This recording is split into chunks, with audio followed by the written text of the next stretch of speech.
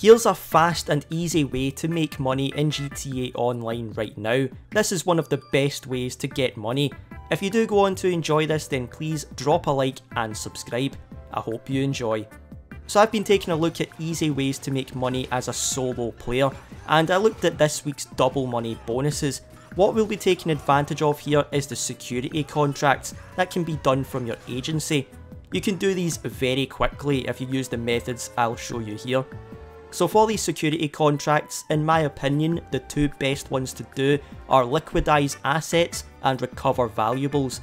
These are the only two we'll be doing here, and we can do them back to back for some nice money. Before you begin, make sure you've got your spawn location set to your agency. First, for liquidize assets, you need to go to a location and then you have to tail a vehicle, but you can completely skip this part.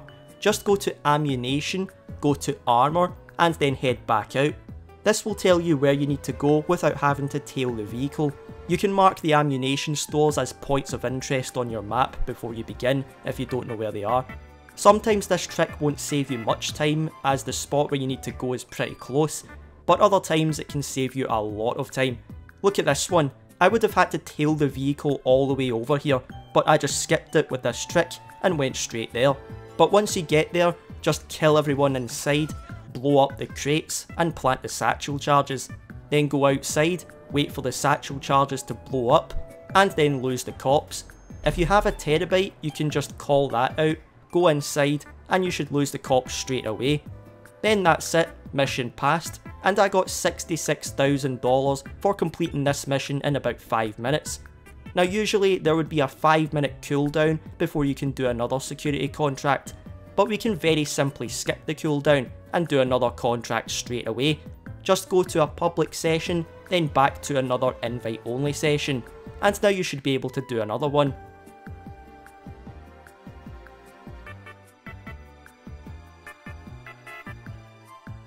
This time we're doing recover valuables. Luckily we got the Specialist Plus one, which pays $133,000. For this one, just go to where it tells you to go, kill a bunch of people inside, find the safe, and then the combination for the safe.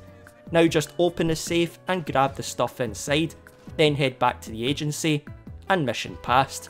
We can now do the trick to skip the cooldown again by just switching to a public session, then back to an invite only.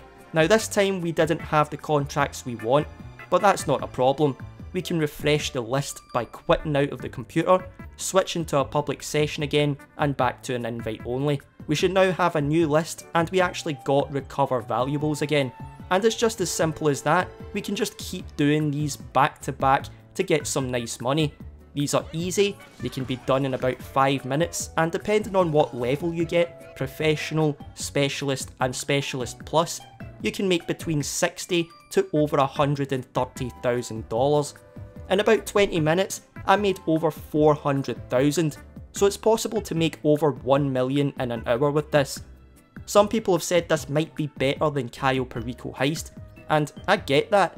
As a solo player, you can do Cayo Perico Heist in about an hour, make about $1.5 million, but then you have to wait 2.5 hours before you can do it again.